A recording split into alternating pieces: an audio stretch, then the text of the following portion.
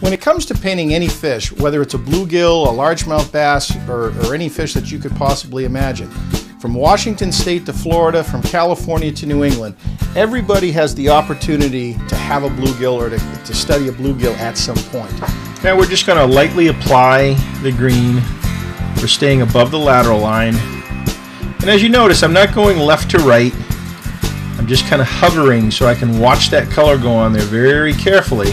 That way I can control the different tone values as I put it on there. You want to make sure that when you cover color or you go over the same application of color again, that you're mindful that you're going to darken it.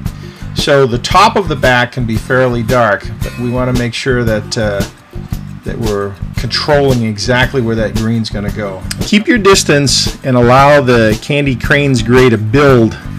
This black-blue Payne's Gray is a really wonderful color to put the signature on the fish. You can use some gold or some yellows in some cases. Again, it just really all depends on your reference material that you're using. Now this is the real fine-tuned detail work that you really want to demonstrate in your painting ability, and especially if you're going to be competing.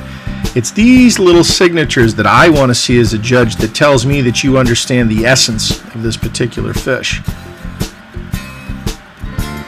Using the Duo Blue-Green here. Now I'm using the Candy Bright Yellow on the pelvic fins. The pelvic fins have a much more unique color than the pectoral fins.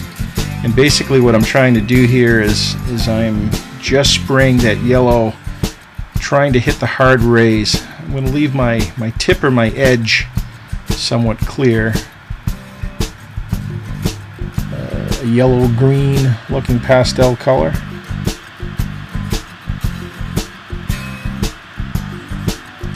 And again, if I want certain scales to pop in this area, I'm just going to put on a lighter color.